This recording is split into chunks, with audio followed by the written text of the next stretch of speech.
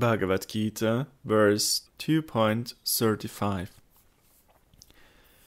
Great warriors such as Duryodhana will think that you have left the battlefield out of fear. Those who have always honored you highly will deem you insignificant. Sarardavarshini. Your opponents are of the opinion our enemy Arjuna is extremely valiant.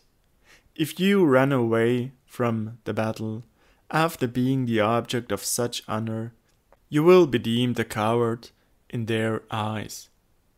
Maharathis such as Duryodhana and others will think that you have fled the battlefield out of fear.